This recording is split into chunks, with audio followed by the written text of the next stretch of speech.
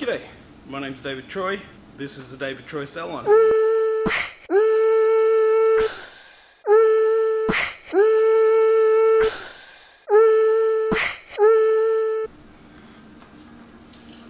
So what do you think so far? Okay, so I'm pretty excited the way this is going. Listen, the haircut, I'm going to do a men's haircut for you today.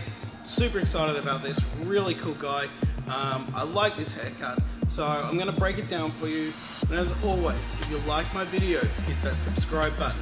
Check out the links underneath and pick yourself up a... Hang on a sec. One of these, I cut hair tank tops.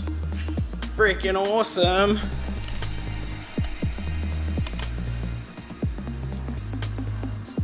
So go check them out, the link's below. This is actually really freaking cool. I think I'm gonna wear this today.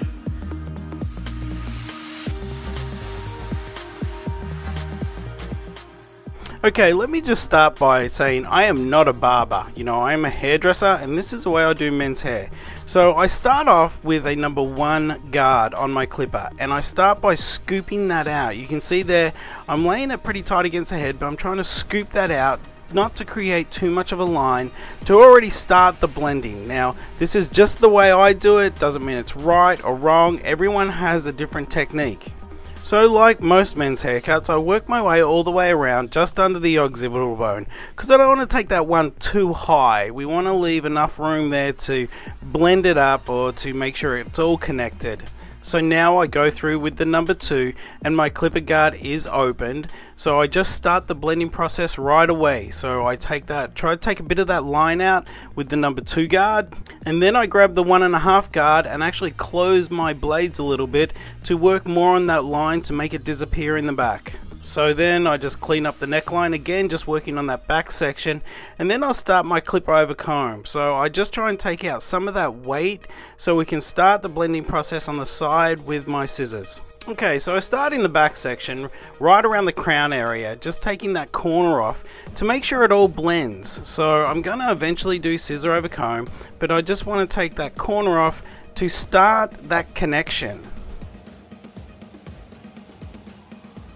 So at this point you can still see the weight line on the side. I've still got to work that in a little bit.